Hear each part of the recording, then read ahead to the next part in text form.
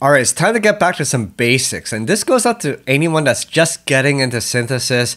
I'm going to show you guys 5 basic techniques of synthesis that every producer should know. If you guys master these 5 basic techniques, then you're on your way to creating some complex sounds. By the way, my name is Stranger, and if you want to improve your music production and sound design, especially with drum and bass and dance music, then this channel is for you.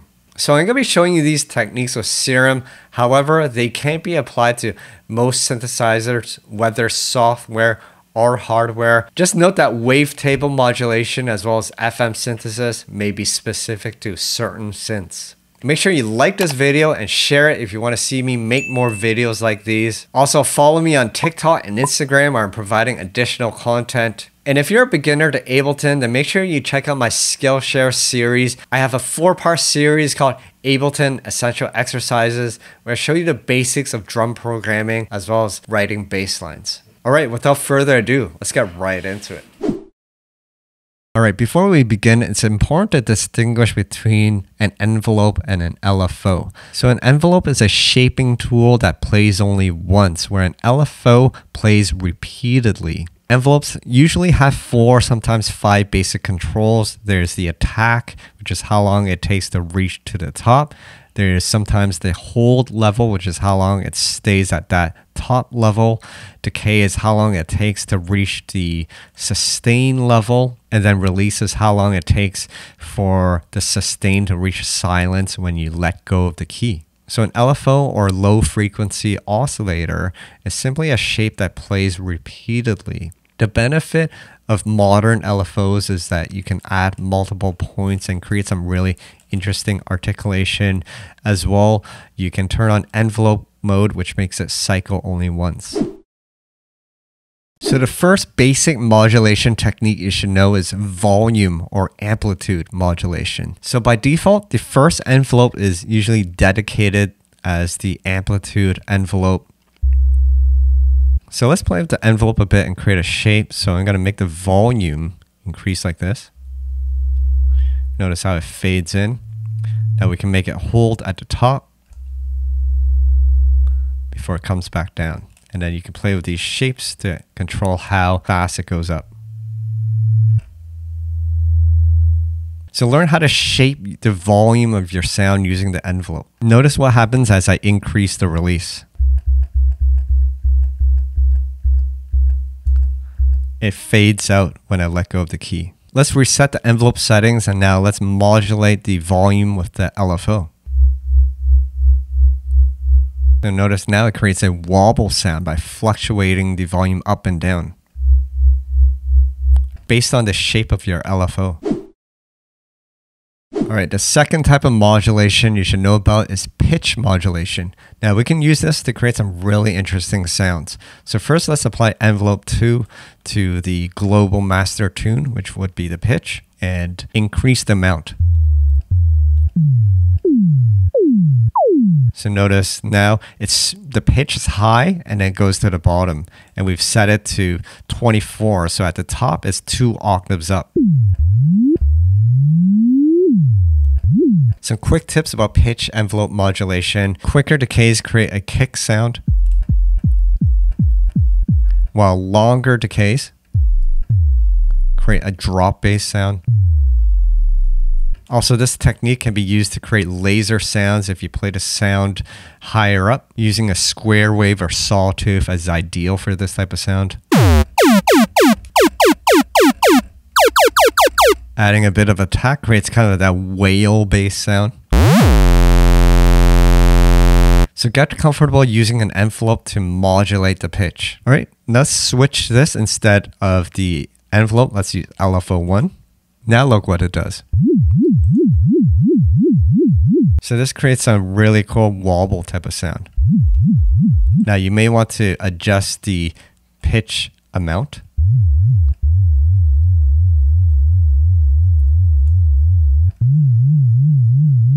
You get some interesting effects when you play with the rate.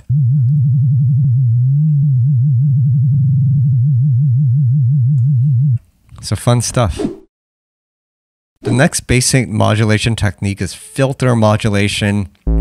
Typically for filter modulation, you want to use waveforms that have a full range of frequencies, such as a square wave, sawtooth, or other complex wavetables. So let's drag envelope 2 to the cutoff filter.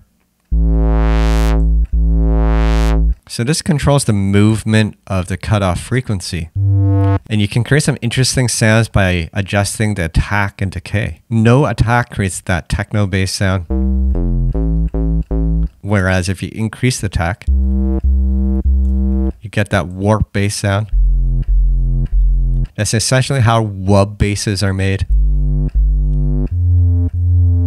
It's all about adjusting the filter amount. Different filter types will change how it sounds.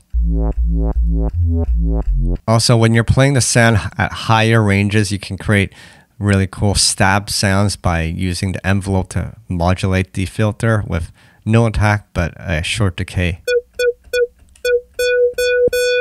You can increase the attack for that kind of wub sound. Now, the common filter modulation is using the LFO.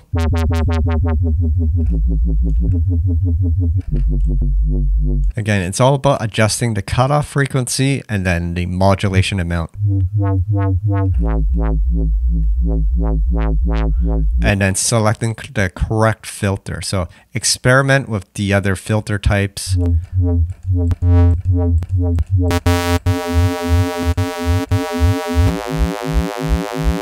Typically, if you're doing bass sounds, then low passes make more sense because you retain the lower frequencies. Whereas high pass, you get rid of the low frequencies. So it's not really useful for bass unless you're using multi-layered filtering.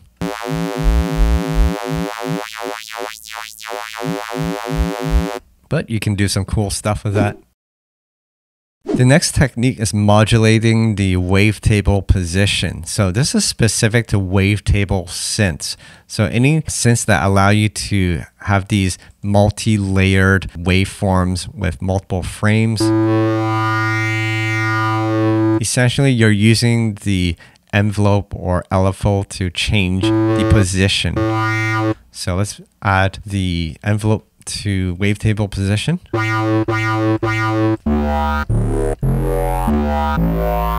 So this allows for some pretty interesting bass sounds when you select the correct wavetable and you play it at the right pitch. You can experiment with other wavetables. It's simply moving from the start of the wavetable and then up the table, creating that movement. And you can adjust the envelope settings.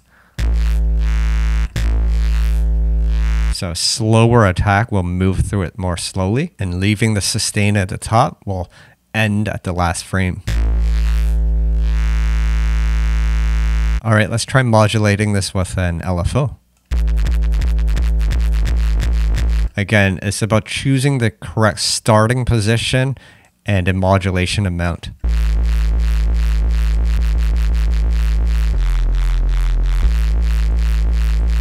So this is another neat way to create wobble or wub basses. Hey, if you want to support me, you can grab a number of my products. I have a gnarly Serum preset pack with over 150 face melting bass presets. As well, I have some Ableton project files to jumpstart your next idea. But if you're not ready yet, you can pick up my free Serum preset pack and my free sample pack. For more information, check the links down below. So the final technique I'm going to show you today is called frequency modulation, otherwise known as FM synthesis.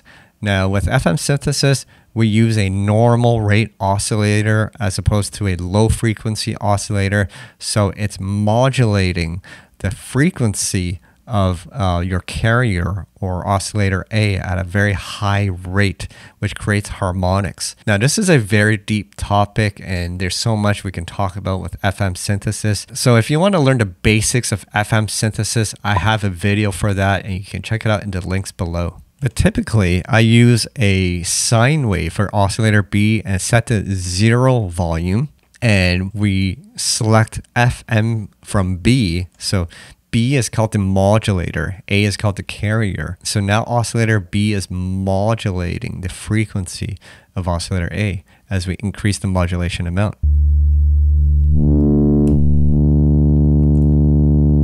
And the timbre of the sound changes as we increase the pitch of oscillator B, the modulator.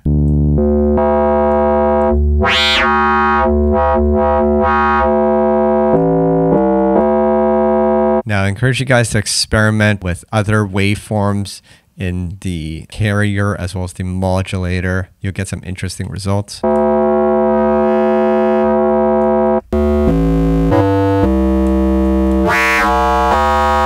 Now, you can get some pretty interesting results when you start modulating the FM amount with an envelope or LFO.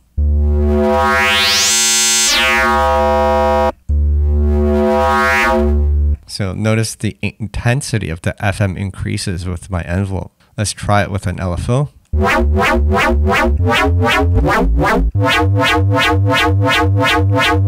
So now you start to get that chop house sound. Big up Serum.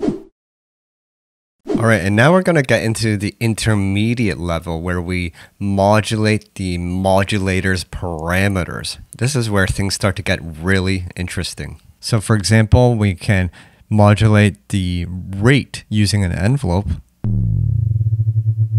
So that makes the LFO rate start fast and slow down.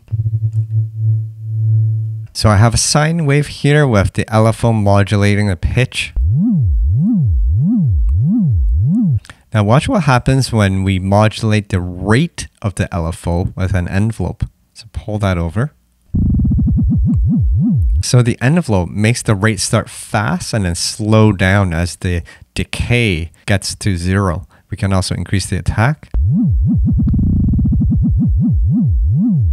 You almost get a helicopter effect with that. All right, here's another really interesting technique. So I just adjusted my LFO to a faster rate. Again, it's modulating the pitch. Now, what if we modulate the modulation amount using the envelope? So to do this, in Serum, there's an aux source. So to select this and select envelope 2. So now the envelope will control how much pitch modulation is happening based on the shape. Now listen to this. So at the bottom, the pitch modulation is pretty much at 0, but as we increase, the intensity of the pitch modulation increases.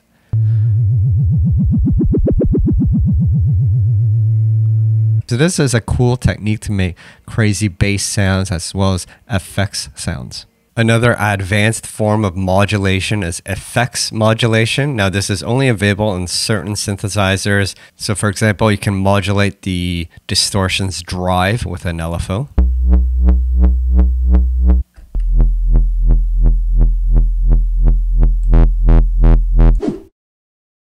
All right, now that we've learned the 5 basic techniques of synthesis, we can now combine it to create some advanced techniques. So I have a square wave here. So let's do some pitch modulation. So let's use envelope 2 to modulate the pitch. And now we're going to create an LFO modulation with the filter. So we have a wobble.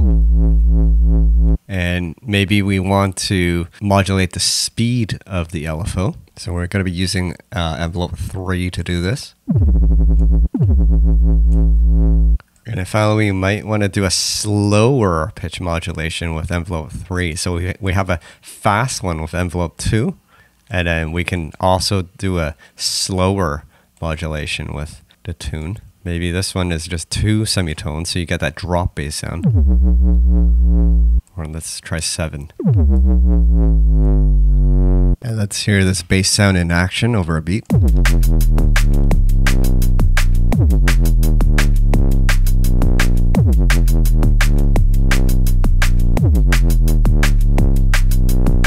By the way, all the presets in today's video can be downloaded in the link below. All right, let's try another one. This time we're going to use 2 sine waves and we're going to be using oscillator B as an FM modulator. So bring the volume down, octave 2, semitone 7, FM up from B. So let's modulate the FM amount with LFO1.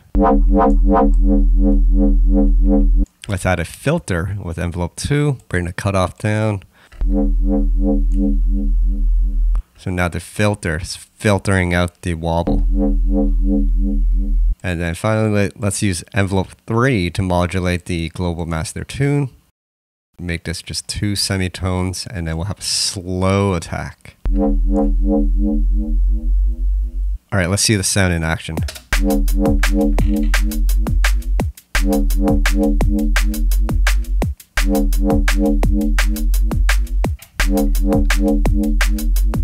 All right, this is how you make the wobbles. All right, let's do one more. This time we're going to do some wavetable modulation with the crush wub waveform. So let's add envelope 2 to wavetable position. All right, now let's do some filter modulation with LFO1. Now we want the wobble to gradually come in as opposed to wobbling right away. So we can set the LFO auxiliary source to envelope 2 so the amount fades in. Sweet. Let's add some distortion. And we can modulate the distortion amount with envelope 2 as well.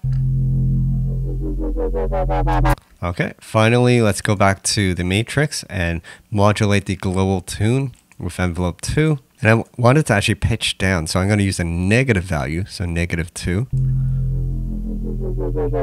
Okay, we can add a bit of a sub bass with this sound.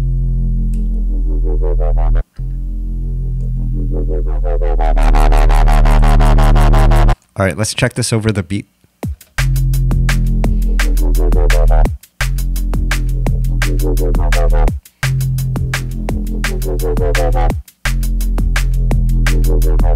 Oh yeah, so just combining some basic synthesis techniques, you can create some complex sounds.